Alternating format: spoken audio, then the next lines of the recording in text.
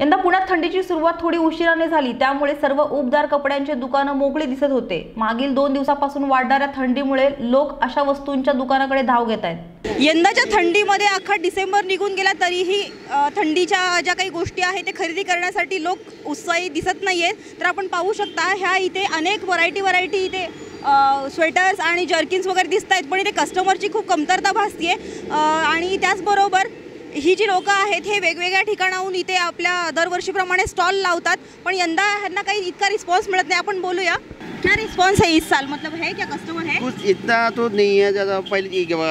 पहले साल से तो ये साल बहुत कम हुआ है। अभी बोलो तो ठंडी बोलो तो अभी दिसंबर के अभी कितना 2-4 दिन हुआ है, थोड़ा सा ठंडी हुआ, नहीं तो ये साल इतना ज़्यादा ठंडी नहीं हुआ इधर पुणे में।